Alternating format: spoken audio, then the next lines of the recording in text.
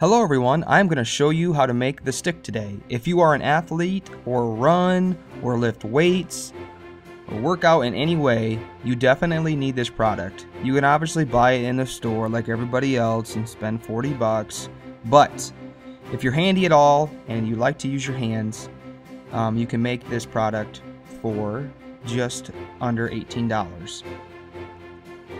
Here's a receipt from Home Depot showing you the things that you'll need and the price of them. You will need a drill bit, a drill, a hacksaw, and a marker to make the stick. If you're not familiar with the tools, I'm sure you have a friend that can help you out with this. This is a 1" by 48" piece of dowel rod. This is what the stick's handles are made out of, and it's what you'll be holding on to as you use the stick on your muscles. Here is a 3/8" by 36" piece of stainless steel threaded rod. This is the backbone of the stick and will help you apply pressure to your muscles, helping them recover faster by increasing blood flow. Here is 2 washers and 2 3/8" nuts. The washers are optional. I found that you don't really need them when you're making the stick. This is a 1" by 8" long piece of PVC. If you have 8 foot of it, you're not going to need it. You're only going to use maybe 24 inches of the 8 foot. So if you can get a shorter piece, please do.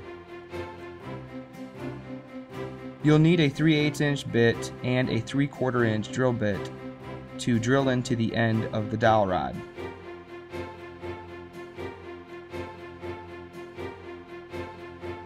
I cut the PVC into 1" lengths.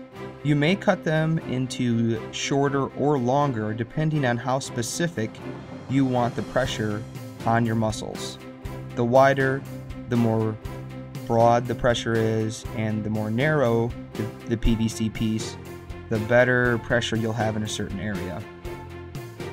What I'm showing you here is the remnants of what happens after you cut the PVC.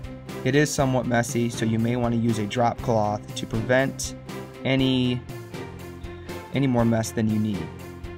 I threw the pieces of PVC into the sink when I was finished cutting them to get rid of all of that PVC dust so that it wasn't being tracked all over the house. This is the 3/8" drill bit, and if you look at that piece of blue masking tape, that is marking roughly 3 inches down the piece of the drill bit. And when I drill into the end of the dowel rod, that is how far I want to go in. Now I decided that 3 inches was just a good distance to drill into the end of the handle. The handle is also 4 inches long, just in case you're wondering how long that is. The handle's 4 inches. I drilled in 3 inches so that the piece of 3/8" stainless steel rod has enough support so when you're pushing down on your muscles or pushing into your muscles, that the piece of dowel rod has enough support to not snap in half or to crack. So anyways, that's what it looks like with the nut countersunk into the end of it. I'm not sure if that's necessary. It's up to you. You don't have to countersink that nut. I just did it because I happen to have a 3/4" drill bit to do it with. This is what the cut pieces look like on the stainless steel rod with one of the pieces of dowel rod connected to the end.